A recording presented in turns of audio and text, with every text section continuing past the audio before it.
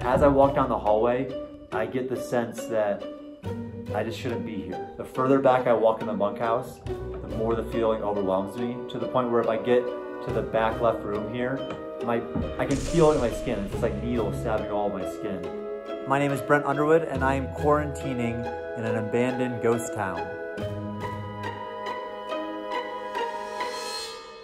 I first heard about Cerro Gordo from a friend of mine named Aaron, and for a long time I've had a love of kind of history, historic buildings particularly, and hospitality. And so I was looking for a bigger adventure, so he texted to me almost as a joke saying like, look at this, LOL, I know you're looking for a bigger project.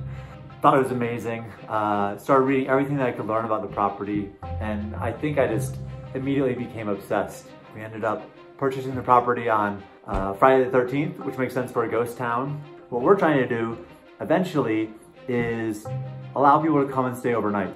So for the past 21 years, Cerro Gordo has a caretaker named Robert. And when the coronavirus hit, Robert wanted to go home to be with his wife. And so I was living in Austin, Texas, and I thought, what better time to spend more time at Cerro Gordo, you know, get to work on these projects that we need to do. So I packed up my truck, thinking that I would be able to go and resupply shortly thereafter.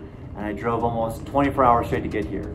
We have a 7-mile road leading up here. You go from 2,000 feet in elevation to 8,500 feet in elevation. And the night I arrived in the middle of a huge snowstorm. So my truck didn't even make it all the way into the town. And I was just in this blizzard where I had to walk the rest of the way. And in the morning, the snow was almost over my tires. We had night after night after night of snow. There's no way of getting out. You know, these are roads that are single lane, dirt with switchbacks. And if you make one wrong turn, you're tumbling thousands of feet down. So I was essentially trapped. I've been pretty much surviving on canned goods, you know, tuna, soup, rice, beans. Admittedly, not all the beans are up to date. Some of them are expired, but hey, I'm still standing for now. You know, knock on wood. You know, we still don't have running water at Cerro Gordo. I haven't had running water for the past 32 days of isolation. As disgusting as that sounds, it's part of life up here right now. It sounds rough, but when I look at what's going on everywhere else, I think things could be a lot worse. This was a town that was originally established in 1865, and by about 1890, it had close to 5,000 residents. And these were 5,000 miners that spent 12 hours a day underground mining, and then probably a few hours each night here in the saloon. The town was lively. It was the one that law enforcement really wouldn't go to. They expected miners to work out their problems amongst themselves, so that inevitably led to a lot of gunfight. It was so bad that most miners would line their bunk beds with sandbags to stop the stray bullets coming and hitting them in the middle of the night. It was rumored that a murder per week happened in its heyday. And even in this card room I'm sitting in now, this is a card room that had an infamous disagreement. If you still look, you can still see the bullet hole in the wall. One of the first things people ask you when they hear you own a ghost town is, do you believe in ghosts? And I have to admit, prior to buying Cerro Gordo, I was very firmly in the non-believer category. I had heard the tales. You know, Cerro Gordo has a long and storied history about ghosts. There's famous ghosts here that haunt the saloon. There's 2 children ghosts that apparently live in the closet of the room that I stay in the Belshaw house. One night, I was walking down here after dark, and I came outside the window over here, and I saw the curtain open and the curtain close, and this light above me was on here in the kitchen. And so it didn't freak me out at first because we had contractors up here helping with some projects, and I had just gotten to the property that day. So I thought, oh, no big deal. The contractors are staying in the bunkhouse tonight.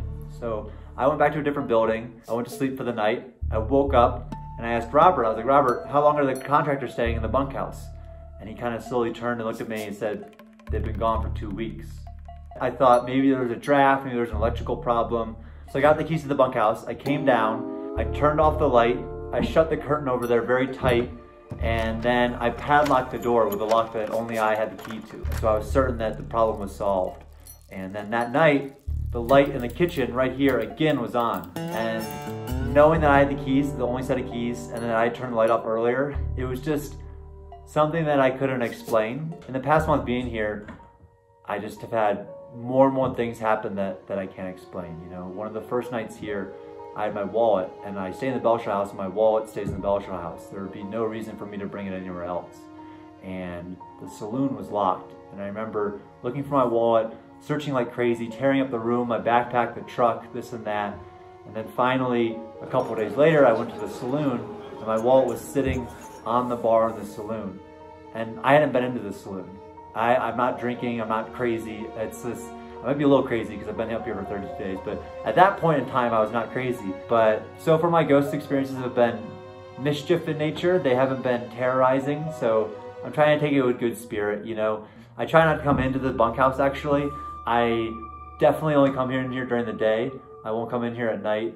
And as I walk down the hallway, I get the sense that I just shouldn't be here. The further back I walk in the bunkhouse, the more the feeling overwhelms me, to the point where if I get to the back left room here, I can feel it in my skin. It's just like needles stabbing all of my skin. All right, I guess we'll walk down the hallway just because. But this is the hallway. It is not one that I would ever walk down during the evening. But as you get back here, this is the room I definitely do not like being in. So, with that, we'll leave. So I have satellite internet up here, not very fast. I'm not able to stream anything, so I've missed out on all those Netflix phenomenons like Tiger King. You know, I've seen people posting memes on different social media, and I really don't know what you guys are talking about. To pass time, I've been doing things like taking long hikes. I've been exploring a lot of our mines and a lot of our tunnels.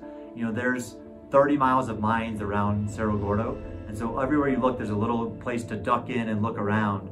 I think the first day I maybe went 50 yards back, and then 100 yards back, and then yesterday I was 2 miles back in a mine, walking down a ladder, trying to find some old denim. So it's something that I'm growing more comfortable with and enjoying quite a bit.